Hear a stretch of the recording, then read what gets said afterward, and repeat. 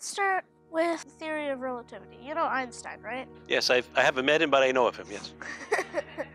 Well, in his theory, he said that the displacement of space-time is the cause of gravity.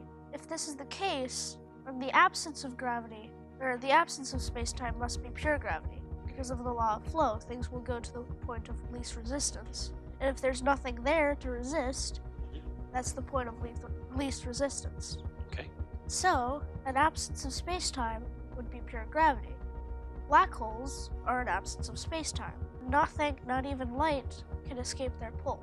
Also, if the universe is all of space-time and the entire Higgs field, and all of space-time and matter, everything, then whatever's outside of the universe must be an absence of space-time. If that is the case, then the universe is not expanding into the absolute void around it, it's falling.